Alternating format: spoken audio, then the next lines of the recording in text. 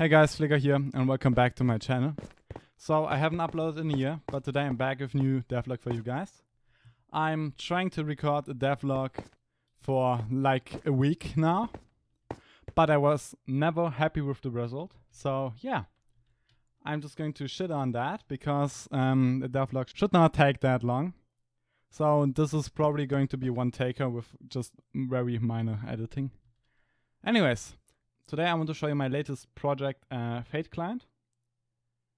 Fate Client is my first internal project, and for now I will only make legit features for legit use. Yeah, like keystrokes, CPS counter, zoom mod and stuff like that. Currently there's nothing injected into the game and will inject my custom code in a second. But first I want to show you this little menu I load in with a texture pack.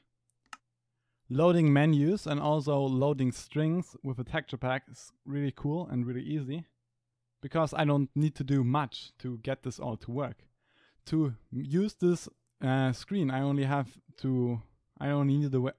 need a way to change labels, which are basically strings, and a way to detect button presses. These are two hooks to get so much functionality, which is quite nice in my opinion.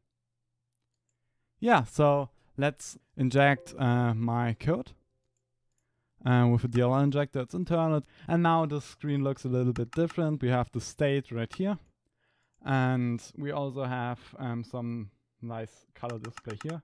So now let's select a nice color, for example dark blue or blue is quite nice. And now we have a blue keystrokes module. Oh my god.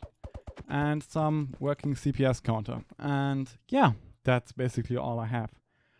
Again, these are loaded in with the texture pack, but they are hidden. And as soon as I inject my code into the game, they will be visible. And that's basically all this code currently does. It changes strings and detects button presses. And also detects mouse clicks.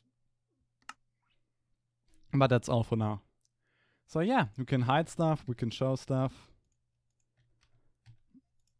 And we can change the color. Yeah. I hope you enjoyed this video. Leave a like, subscribe. And if you want to support me even more, feel free to link this video to some friends or maybe a Discord server. Also, feel free to follow me on Twitter to get more frequent updates on this mod. And yeah, again, I hope you enjoyed this video. Have a nice day. Goodbye.